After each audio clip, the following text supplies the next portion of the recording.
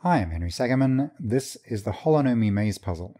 So we have this green piece that's trapped in this purple sphere, and of course the goal is to get it out. Here's a copy of the piece. It's got 2 arms, and on the bottom it has 4 legs. And this way up the feet look like the battlements on top of a castle, so let's call the piece a rook, as in chess. Another reason to call it a rook is that it moves around its board in straight lines that meet at 90 degrees. Sometimes the rook's arms block a motion, and you can't rotate the rook directly to get its arms out of the way because its feet stop it from turning. However, you can go around a triangle and come back rotated. Here I can't get back into the start position at all because one of the rook's arms gets blocked at the back. This effect of coming back rotated is called holonomy. This happens anytime you go around a loop on a curved surface, in this case the sphere. Just to show how you win at the end, here it is back in the start position but with the correct rotation, and the rook just comes out like this. So it's a maze where the rotation of the rook is part of the maze. There are 6 positions the rook could be in, and 4 possible rotations for the rook in each position, so it's a maze with 24 nodes. How hard could it be? Well, it isn't a very difficult puzzle, but it is confusing. You can't see the whole maze at once. Let me show you a way to see all of it at once, which was also integral to how I designed it. It involves this sculpture designed by Chaim Goodman-Strauss. Each node of the sculpture corresponds to a possible position and rotation for the rook. Let me tell you how it works. First of all, a position with a rotation is really an orientation of the rook in 3-dimensional space. The position tells you which way the top of the rook points away from the center of the sphere, and the rotation nails down which way the arms are pointing. There's some useful terminology for thinking about orientations in 3-dimensional space that comes from aviation. If you're in an airplane, there are 3 different kinds of rotation you can do. You can yaw to the left or to the right, you can pitch up or down, and you can roll to the left or to the right. What this is telling us is that the space of orientations is 3-dimensional. So let's build a picture of what that space is with the maze sitting inside of it. Our picture starts with a ball of radius pi. First of all, let's choose some orientation to correspond to the center of our ball, say this one. Now let's suppose that as we move along the x-axis, we rotate the rook around that x-axis, with the angle we rotate being the distance that we travel. Here we've rotated by pi on 2, halfway out to the boundary of the ball, and our rook has moved along an edge of the maze.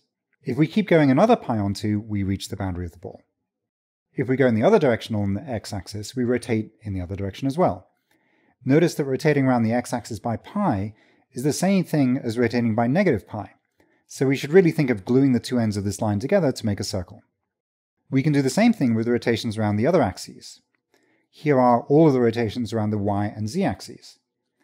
Here again, rotating by pi is the same as rotating by negative pi, so we need to glue opposite boundary points of the ball together.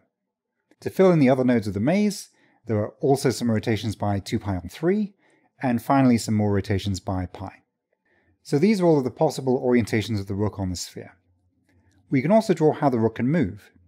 Let's get rid of the z-axis, because moving along it corresponds to rotating the rook in place, which isn't allowed. We can move along the x and y axes, and now let's add in all of the other moves that we can make. As an example, this is the triangle we went around at the very start. Shown here in the ball of radius pi, it's very clear that you haven't got back to the same place after going around the triangle. This then is the graph of all possible paths in the maze, and this is Chaim's sculpture. Remember that opposite points on the boundary ball are the same. So, for example, this edge out here is really the same as this one over here. The ball construction doesn't just work for these special orientations that the rook can get to, it works for all possible orientations of an object in 3-dimensional space. That is, the space of orientations is topologically the same as taking a ball and gluing together opposite points on its boundary. In topology, this space is usually called real projective space, which is written RP3. To make an interesting maze, we have to block some of the possible paths with pegs added onto the sphere. Each peg blocks 2 of the edges in the graph, because each arm of the rook is blocked by a peg in exactly one possible orientation of the rook as it goes past. So how did I choose where to put the pegs? Well, first I figured out the geometry that would let the rook out only when it's in the correct orientation, and would provide a home location to start solving from. That means that the home and exit positions are here in the graph. I then used a computer program to search through all possible choices of where the pegs would go. Actually, I made more than one maze. Here's a second. Both of these have relatively long paths from the home position to the exit, as well as a few loops that are good for getting lost in.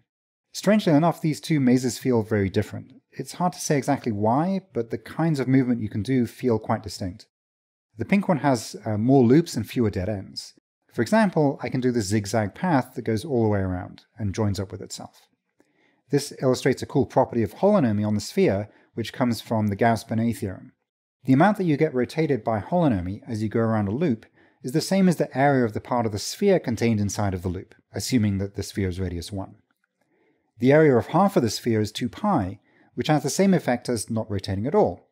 So this means that you come back to the same orientation as you started, going around the zigzag loop, and so you can go and do the loop again. If you want to get hold of one or both of these mazes, they're available from my Shapeways shop, link in the description. It ended up costing about as much to get 2 rooks as it would to just get 1, so the rooks come in pairs. Also note that they take just a little bit of working in to move smoothly around their mazes. Alright then, these are holonomy maze puzzles. Thanks for watching.